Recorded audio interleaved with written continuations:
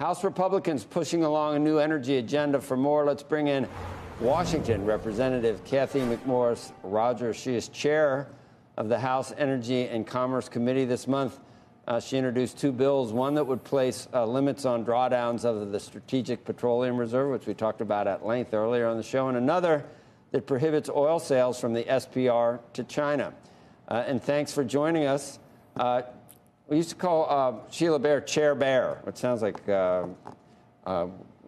Care Bear. It sounds like Care Bear, but Chair Rodgers you prefer, so I'm gonna use that, Chair Rodgers. Welcome to the show. Thanks for joining us this morning.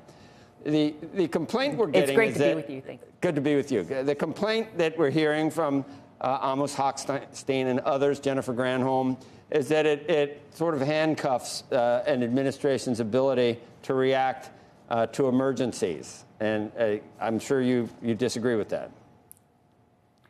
I do disagree. Unfortunately, the Secretary of the Administration have been misrepresenting the bill. The bill only addresses non-emergency use, but this goes back fundamentally to the importance of American energy security. It's our economic security, it's our national security, and the legislation that we passed in the House already, and this second bill is related to the Strategic Petroleum Reserve. This is a critical asset. It's a national security asset. It's an economic asset for emergency uses. And unfortunately, the administration, especially leading up to the election, depleted our reserve for political purposes. And I believe it is important that they are transparent, and we are holding them accountable for that. So we passed the first bill that would prohibit any sales from the Strategic Petroleum Reserve from going to China. And we gained over 100 Democrats. It was the largest bipartisan vote on an energy bill in years. And I urge the Senate to take action on that. This second bill requires the administration, when they deplete it, when they sell these reserves, that they would have to develop a plan for domestic production to offset what they are selling from the Strategic Reserve. And it only applies for the non-emergency situations. We've actually posed those questions to the administration's energy representative.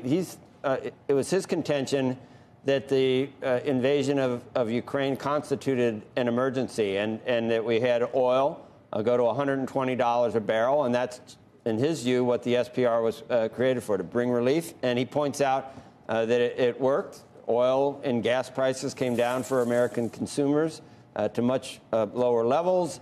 And even the energy crisis in Europe, at least at this point, hasn't been nearly as damaging as predictions.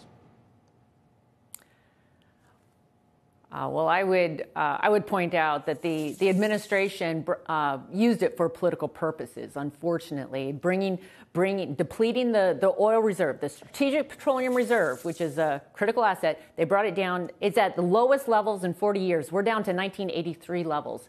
And now what we're seeing, since we're past the election, is that prices are going back up. This was used for political purposes. The emergency uses are more related to natural disasters than for their own political gain. And in the meantime, what we're seeing is China has built up the largest petroleum reserve now in the world.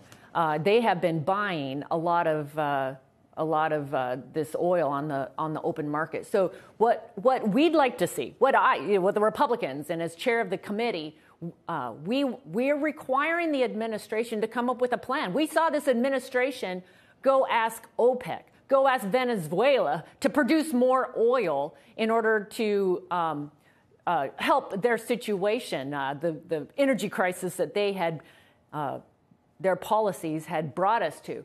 So what we're asking is for them to come up with a plan to increase domestic oil production in places like the Bakken, or we have tremendous resources in the United States of America, and so what we're asking or requiring in this legislation is for them to come up with a plan. So if they reduce it by 10%, then they have to increase domestic production by 10%.